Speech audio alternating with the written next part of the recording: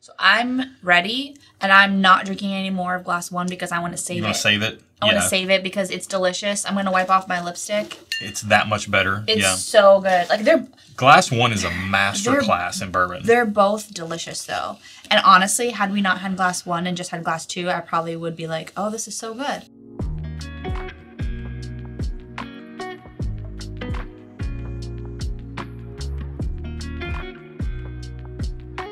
Welcome to the channel, bringing a real-world perspective to the real-world whiskey consumer. I'm Josh. And I'm Erin. And we are back with another double-blind head-to-head where we have no idea what's in either one of our glasses, but we have drawn this pair from our head-to-head wildcard sample pool where things are matched up because they make interesting matchups.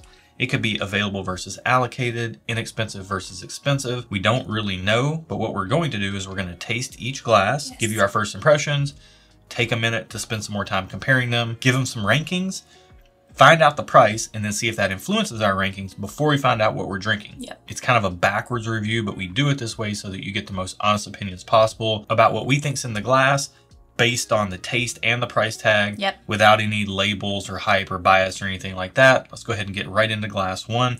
I will say the color on these both look quite nice. Yeah, glass 1 especially. Yeah, on the nose.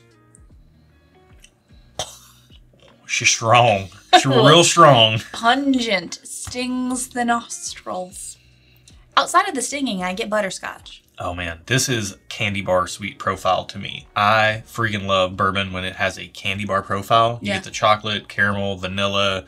You got that oak in the background. You know, it's not so prevalent in the glass that it's outweighing everything else. It smells like it's in such good balance. Man, this is smelling exactly like I want my bourbon to smell. To taste it? It smells high proof. It does. So let's approach with caution because this one might bite back.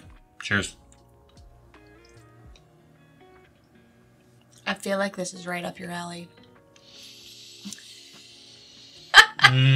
The fact that things like this can exist from distilled corn grains aged in wooden barrels is phenomenal. This is very good, and honestly, on the finish, I'm getting a slight coffee finish. Oh man, which I kind of really love. It's got cherry elements to it that bring in this kind of fruity sweetness in combination, and I can't even talk right. This glass is so good.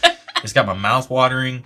It's got the oak on the back end, kind of like this, like a roasted coffee bean kind of thing. Like one of our favorite things to do is dump coffee beans in our little container, like roasted coffee beans, whole beans, and then we can smell them. Oh, and this kind of tastes like that smells. Which, honestly, that smell is better than the taste of the coffee. And this tastes like the coffee smell. I'm loving this. Let's go in for another sip. You know what? Forget this whole video. I'm just going to drink this glass. I will say, it does taste like it might be proofy, but it's balanced. I'm getting the cherry. I'm getting the oak. I'm getting less coffee on the second sip, which kind of makes my heart sad. I'm still getting it. I'm getting it. It's just less. I think it just hit me like more on the first sip, which I loved. This is delicious. Yeah, it is. Glass 2's got its work cut out for it. Yeah, it does. Not gonna lie. There's a concentration of sweetness here that a lot of products don't ever get to. Yeah, and I don't disagree, but I want to caveat that with it's not sugary sweet or sickeningly sweet, because I don't like super sweet things that make me feel like I'm gonna have a sugar hangover. Yeah, I do not get that with this. It's like a balanced sweetness, in my opinion. This to me is bourbon extract. It's like the difference between a vanilla flavored beverage and vanilla extract. This is bourbon extract. It tastes phenomenal. I love it. I love it. This is everything I want in a glass. I'm not saying it's the best thing I've ever had in the world, but I'm telling you, it's everything I want in a glass of bourbon. Tastes like bourbon. Let's get into glass 2 and see how it compares. Lord help it. Oh, this one's great too. Smells pretty good. Oh man. It smells pretty good. This one to me is butterscotchy. This one is darker. Butterscotch on both. This one is darker and fruitier. Okay. Whereas glass 2 to me has a little bit more just butterscotch. So I will say, now I might not be doing this right, but I'm smelling them back to back. Let's do it. Glass 1 smells like old library books. My good glass 1. And I love old library books, like that smell. Yeah. So and I just said more oak on glass 2, and what I mean by that, Glass 1 actually smells older. Yeah, I was saying Glass 2 smells younger, like bright. A little brighter, but because the balance isn't quite to the level of Glass 1, the oak is a little bit more prominent. Yeah. It's like butterscotch and oak, whereas Glass 1 is like butterscotch and oak and vanilla and caramel and cherry and all the other things that you could possibly imagine. I agree with what you're saying because, yeah. Wow, Glass these 2 are smells both great. good. Oh, you know what this smells like? This smells like brown sugar. Light brown sugar. Like you're putting your nose in a bag of light brown sugar. Light brown sugar, not the dark. Oh, yeah. Yeah. Let's taste it. Let's taste it. Interesting. It is very light on the palate. It's full of flavor, though. Yeah. The butterscotch note that was on the nose is there on the palate. It hits right up front, kind of subdued, and then it just rolls into this oak, caramel, vanilla sweetness on the back end. Is it my birthday? I'm in love with both of these pours. Oh, I was like, what are you getting at? I mean, I do feel like one is a little, or 2, I'm sorry, this one is a little bit sharper. It is. And a little bit brighter as far as it might be younger. It's more brash. It doesn't seem as well-rounded. Yeah. Like, it just needs a little bit of growing up. Yeah. But it's a big boy bourbon. It's good. Like, it's well beyond almost anything else on the market already. Mm-hmm. It's just that Glass 1 is an absolute monster that it's up against. I really do like Glass 1 a lot. Glass 1, I think, I don't know when you're seeing this video or how our videos are releasing, but a while back we had a Welsh whiskey and you were like, if I wasn't already married, I would marry this. I remember that. If I wasn't already married, I would marry Glass 1. This is delicious. I wouldn't blame you, honestly. I wouldn't fault you for it. Glass 2 is really good. You're back on Glass 1. You're like, you know what? Forget it. We're just going back. They're both, okay, I want to say they're both very, very good, but Glass 1, for whatever reason, is everything I wanted it to be as well, just like you. Like, and we tend to like different. Just like me, like Glass 1, just like me, or just like me as a man and you and I'm everything you want? Both. Okay, that works. Let's go with both. Yeah, we tend to differ in our flavor, like what we prefer, but I am 100% like this. The flavor in Glass 1 is amazing. Yeah. Glass 2, very good. Just took my second sip of it. It has that butterscotch, caramel, oak profile to it. Candy bar. A little bit of nuttiness is there. Kind of like this like on the back end. So Glass 2 is freaking great. Okay. Glass 1 is just elevated. Yeah, I think that's what I'm getting to. Generally speaking, Glass 2 is great, but it seems a little bit younger, less refined, should I say? And then Glass 1 is just like an older, more mature version of Glass 2. It's incredibly hard to analyze glasses while you're talking to a camera, so we're going to take a minute and compare these. This is a very interesting comparison, so we want to make sure each glass gets its just due, and we'll be right back with our full thoughts, our rankings, find out the price, see if that changes anything, and then find out what we're drinking. So, see you in a few.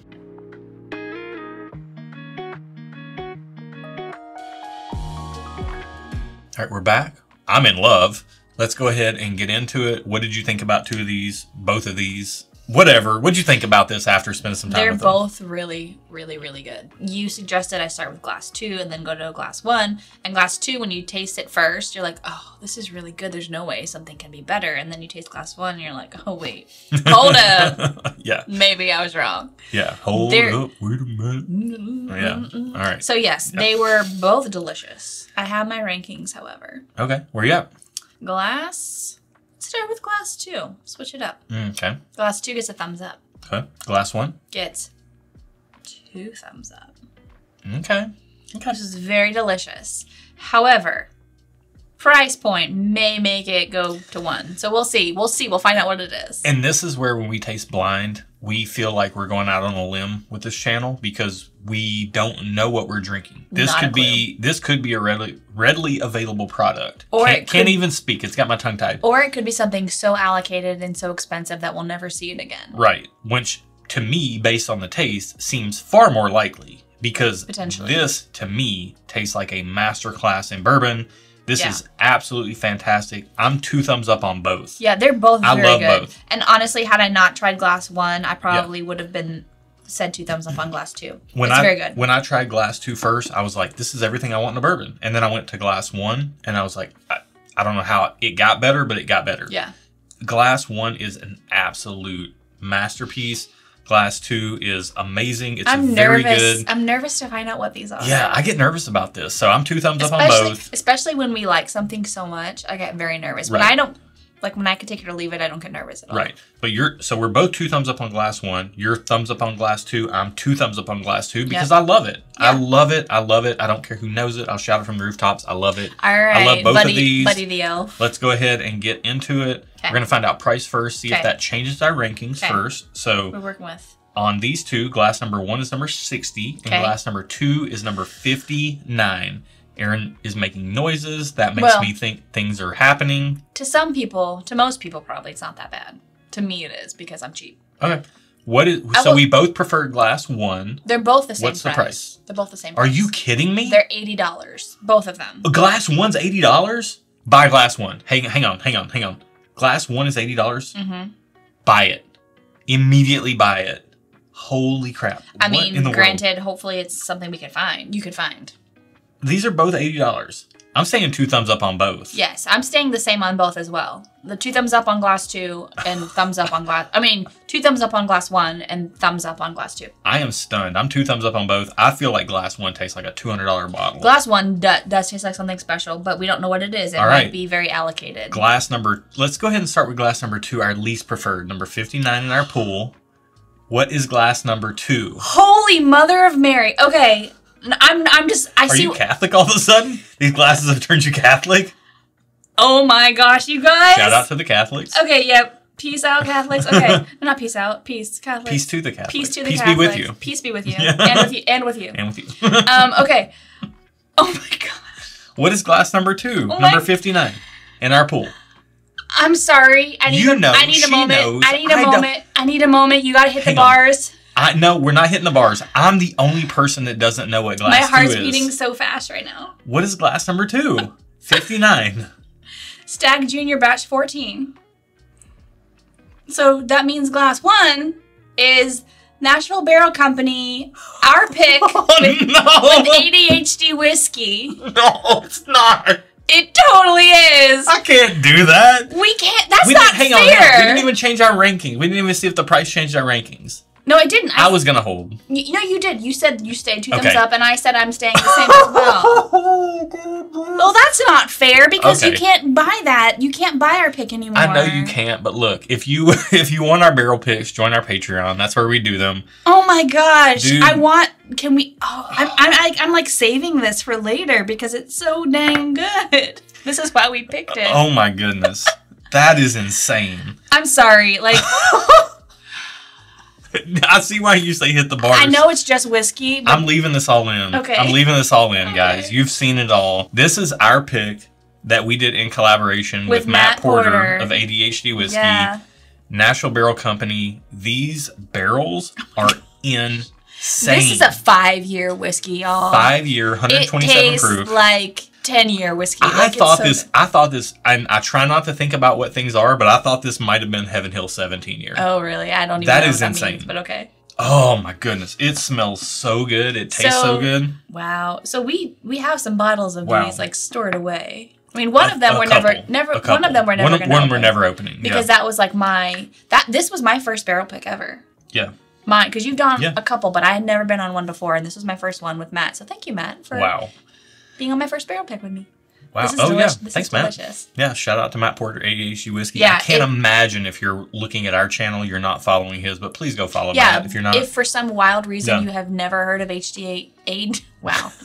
I'm sorry, my mind is like exploding. ADHD Whiskey, or if you have heard of him and you haven't checked him out, do it, because he's amazing. He's so funny. He's way funnier than we are. So if you like us, you'll definitely like him. The wild thing here is that we both preferred glass 1 by a clear-cut margin. Yeah. It was very evident at first, and then the gap narrowed as we tasted more, but we still preferred glass 1. Glass 1 was always the winner. What's very funny to me is that we had said that glass 1 tasted older, and it was by far younger. It's younger, yeah. Stagg Jr. is reported to be 8 to 10 years old. Yeah. Batches. So at least by half, it was younger. Nashville Barrel Company with these Kelvin barrels. This is a Kelvin barrel. This is Kentucky sourced distillate out of a Kelvin barrel. And the Kelvin cooperage is a different animal than a lot of other distilleries use. So like Buffalo Trace, for instance, uses Independent Stave. This is a little bit inside baseball stuff, but Independent Stave makes these barrels. Are you double checking our results? No, I do want to say these are both higher proofs, and I wanted to say 127.44 and 130.2. Yeah. So their barrels at Kelvin, I don't know what kind of voodoo magic they have in there, but they're fantastic. And these barrels are changing the game when it comes to whiskey and putting out really good whiskey at a young age.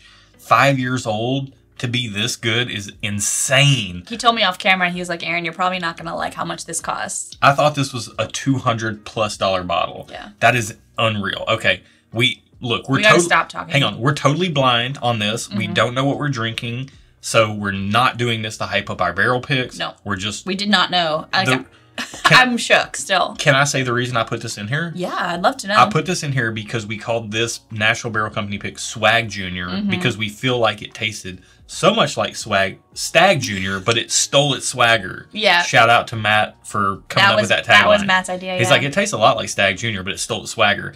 It's better. It's darker. It's richer. But also I put this in here because I wanted to show that Nashville Barrel Company is doing fantastic work. All their stuff. And to show you that there are products out there for the same amount of money as the stuff that people are going out and paying $250, $300 or more dollars per bottle for Stagg Jr.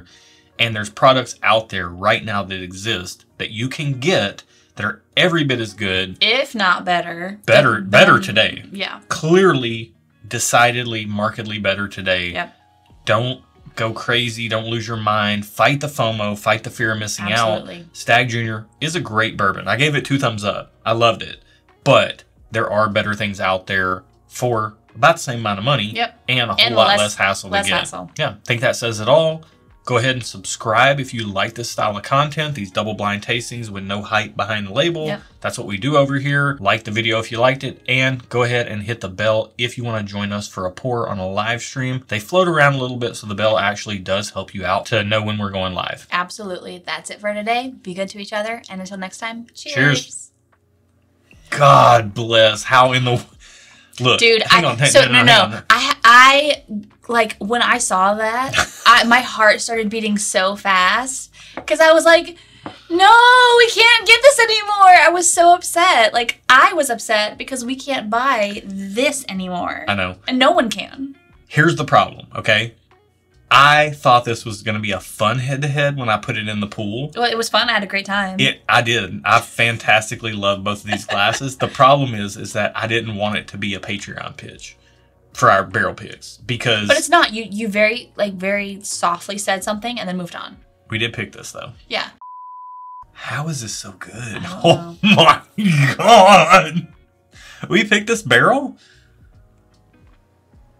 Holy shnikes. That is insane. Do you own a pair of Nikes?